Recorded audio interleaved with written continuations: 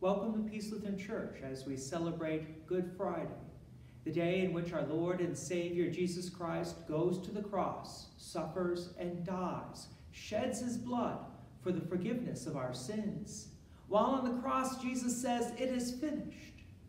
Tonight, we pick up the last words of our Lord and Savior Jesus Christ as he commends his Spirit to God the Father. We gather in worship and praise.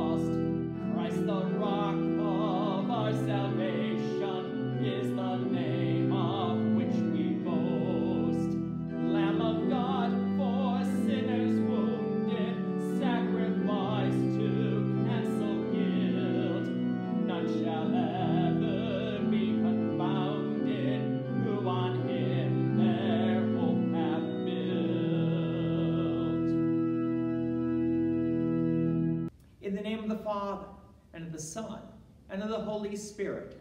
Amen. Beloved in the Lord, let us draw near with a true heart and confess our sins unto God our Father, beseeching him in the name of our Lord Jesus Christ to grant us forgiveness. Our help is in the name of the Lord, who made heaven and earth. I said, I will confess my transgressions unto the Lord, and you forgave the iniquity of my sin. O Almighty God, merciful Father, I, a poor miserable sinner, confess unto you all my sins and iniquities, with which I have ever offended you, and justly deserved your temporal and eternal punishment. But I am heartily sorry for them, and sincerely repent of them. And I pray you of your boundless mercy, and for the sake of the holy, innocent, bitter sufferings and death of your beloved Son, Jesus Christ, to be gracious and merciful to me, a poor, sinful being. Upon this, your confession, I, by virtue of my office as a called and ordained servant of the word, announce the grace of God unto all of you. And in the stead and by the command of my Lord Jesus Christ, I forgive you all your sins in the name of the Father, and of the Son, and of the Holy Spirit. Amen. Lord, have mercy upon us. Christ, have mercy upon us. Lord, have mercy upon us. The Lord be with you, and with thy spirit. Let us pray. Almighty God, graciously behold this your family, for whom our Lord Jesus Christ was willing to be betrayed and delivered into the hands of sinful men, to suffer death upon the cross, through the same Jesus Christ, your Son, our Lord, who lives and reigns with you in the Holy Spirit, one God, now and forever. Amen. The Holy Gospel according to St. John, the 19th chapter. Glory be to thee, O Lord. Jesus went out, bearing his own cross, to the place called the place of the skull, which in Aramaic is called Golgotha. There they crucified him, and with him 2 others, one on either side, and Jesus between them. Pilate also wrote an inscription and put it on the cross. It read, Jesus of Nazareth, the King of the Jews. Many of the Jews read this inscription, for the place where Jesus was crucified was near the city, and it was written in Aramaic, in Latin, and in Greek. So the chief priests of the Jews said to Pilate, do not write the King of the Jews, but rather, this man said, I am King of the Jews. Pilate answered, what I have written, I have written. When the soldiers had crucified Jesus, they took his garments and divided them into 4 parts, 1 part for each soldier, also his tunic. But the tunic was seamless, woven in one piece from top to bottom. So they said to one another, let us not tear it, but cast lots for it to see whose it shall be. This was to fulfill the scripture which says, they divided my garments among them, and for my clothing they cast lots. So the soldiers did these things. But standing by the cross of Jesus were his mother and his mother's sister, Mary, the wife of Clopas, and Mary Magdalene. When Jesus saw his mother and the disciple whom he loved standing nearby, he said to his mother, woman, behold your son. Then he said to the disciple, behold your mother. And from that hour, the disciple took her to his own home. After this, Jesus, knowing that all was now fulfilled, said, to fulfill the scriptures, I thirst. A jar full of sour wine stood there. So they put a sponge full of the sour wine on a hyssop branch and held it to his mouth. When Jesus had received the sour wine, he said, it is finished. And he bowed his head and gave up his spirit. This is the gospel of the Lord. Praise to you, O Christ. We confess the Christian faith using the words of the Nicene Creed. I believe in one God, the Father Almighty, maker of heaven and earth, and of all things visible and invisible, and in one Lord Jesus Christ, the only begotten Son of God, begotten of his Father before all worlds, God of God, light of light, very God of very God, begotten, not made, being of one substance with the Father, by whom all things were made, who for us men, and for our salvation, came down from heaven, and was incarnate by the Holy Spirit of the Virgin Mary, and was made man, and was crucified also for us under Pontius Pilate. He suffered and was buried, and the 3rd day he rose again, according to the Scriptures, and ascended into heaven, and sits at the right hand of the Father, and he will come again with glory, to judge both the living and the dead, whose kingdom will have no end. And I believe in the Holy Spirit, the Lord and giver of life, who proceeds from the Father and the Son, who with the Father and the Son together is worshipped and glorified, who spoke by the prophets. And I believe in one holy Christian and apostolic church.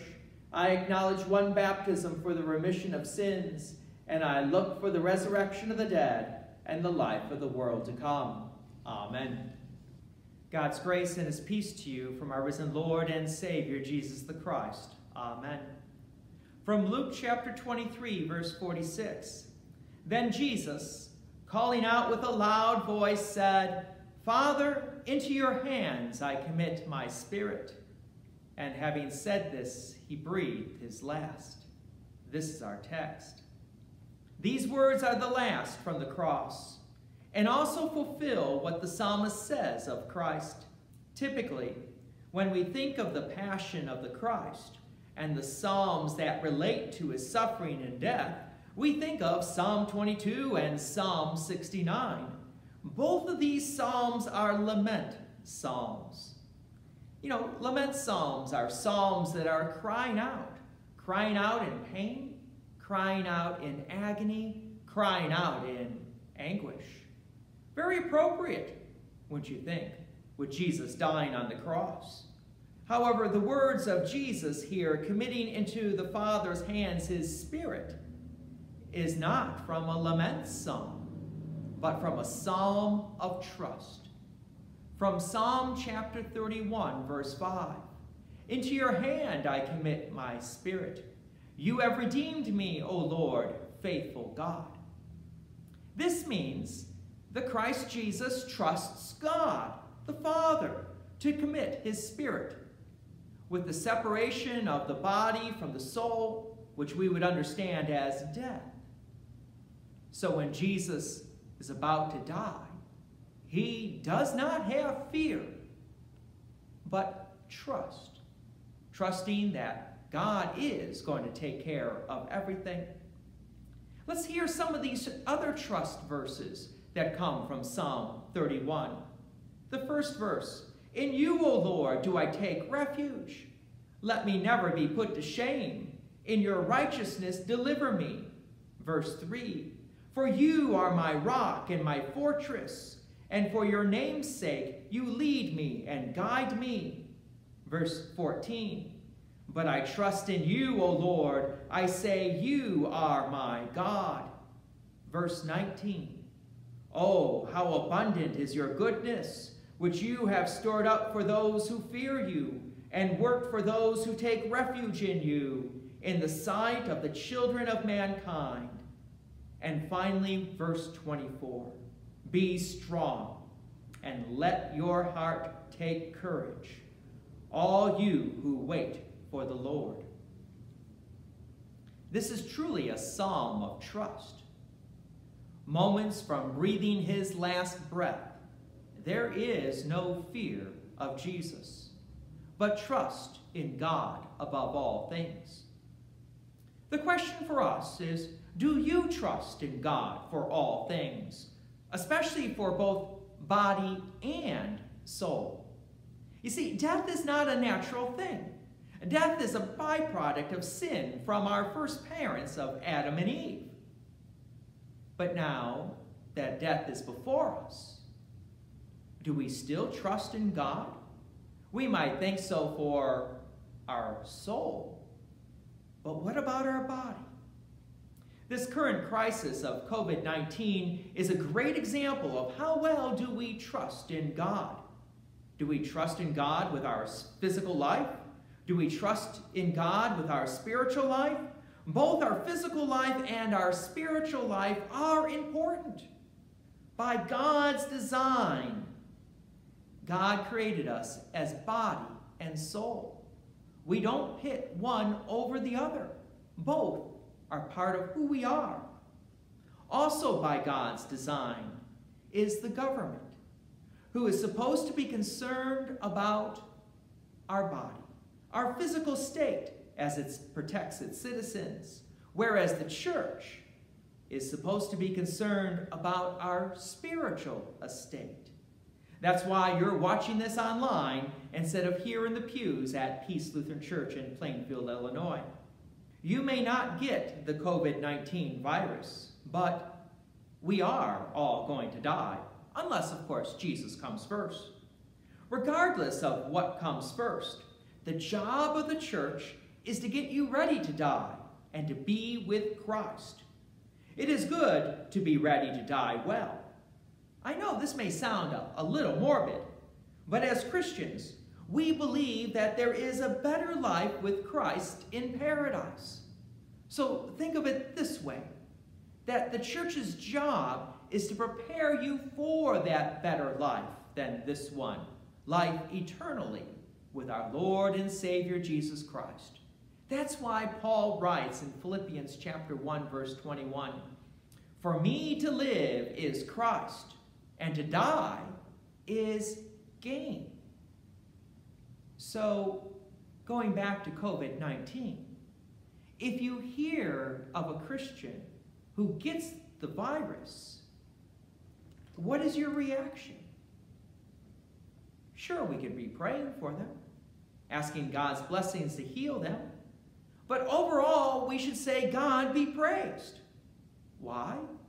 Because of Jesus' death on the cross, all things of life, the good things and the bad things, the sickness and health, life and death, all of it is a blessing.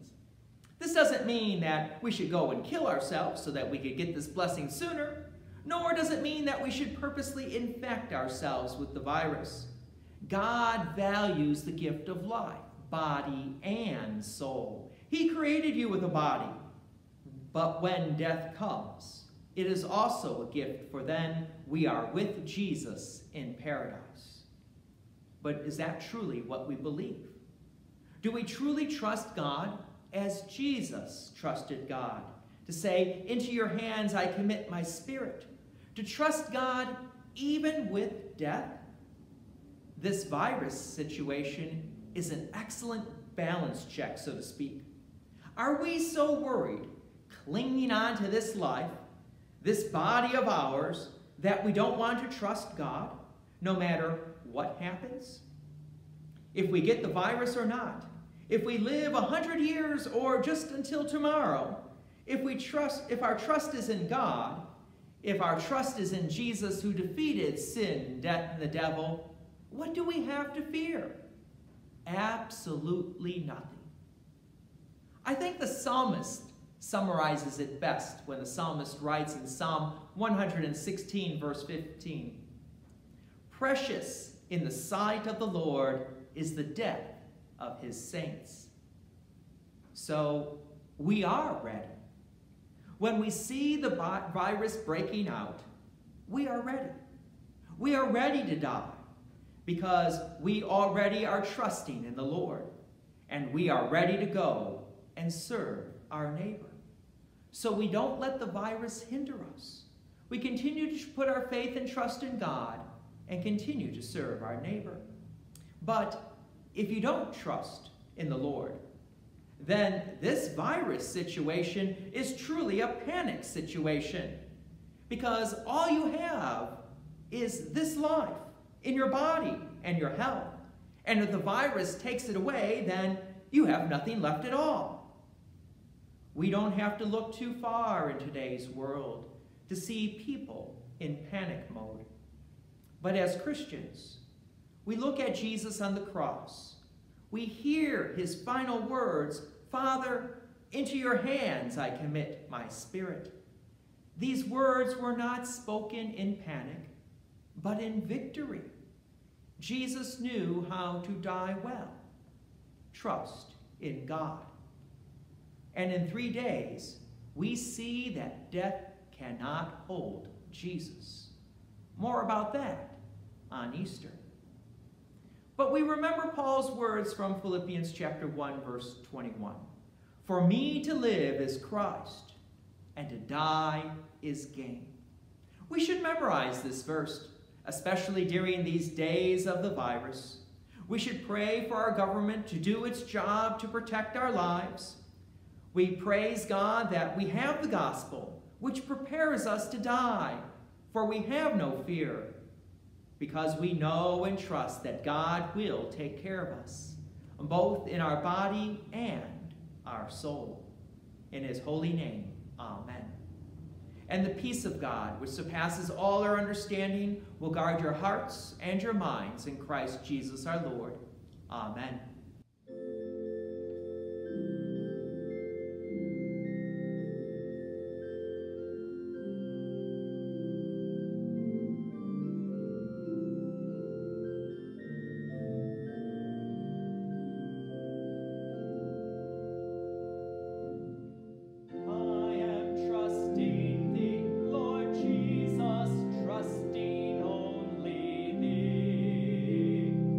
Trusting thee,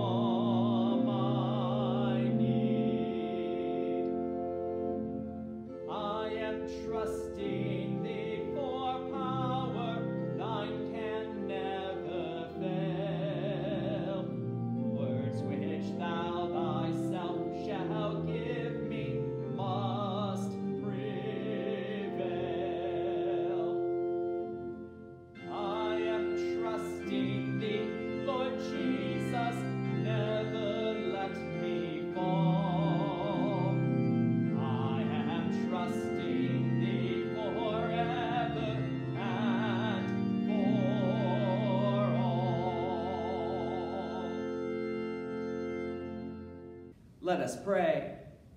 In peace, let us pray to the Lord. Lord, have mercy. For the gift of divine peace and of pardon with all our heart and with all our mind, let us pray to the Lord.